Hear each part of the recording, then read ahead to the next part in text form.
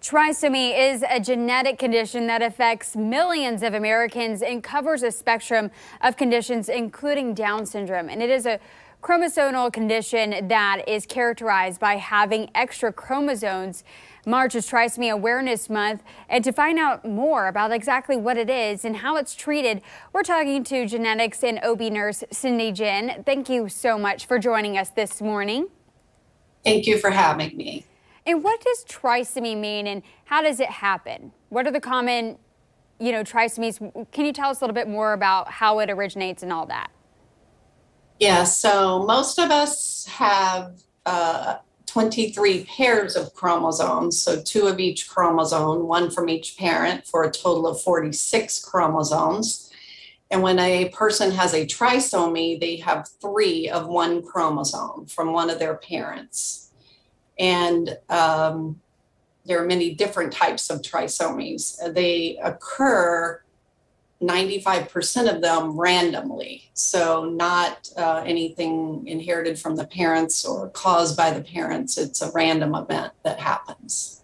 What are the common trisomies?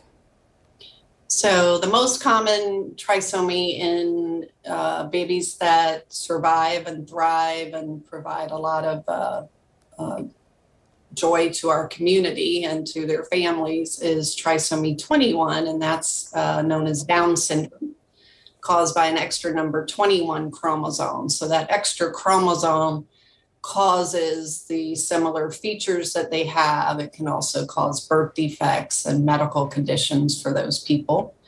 There are others, trisomy 18, trisomy 13, that are life-limiting conditions, and many others. And what are the tests that are available in pregnancy to diagnose trisomies? So we've come kind of leaps and bounds over the 20 years that I've been doing this counseling of patients. And so there's still a biochemical screening that's available to women that screens for 2 of the most common, Down syndrome and trisomy 18, Edwards syndrome.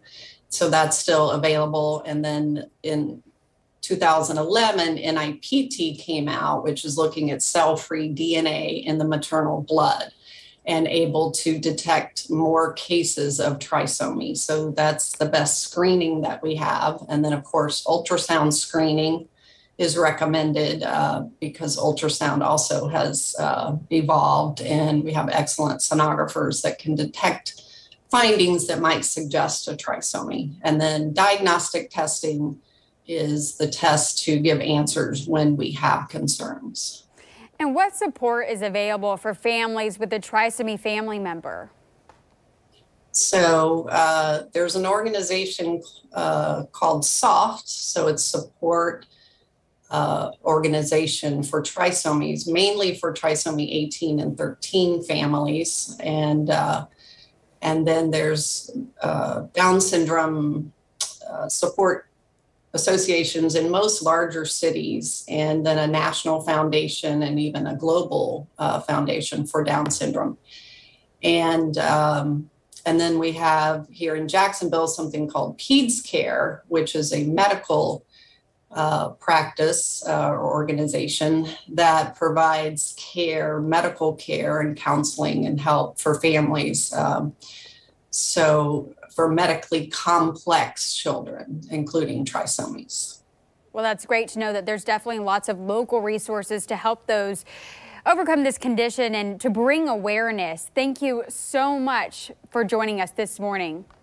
Thank you for having me.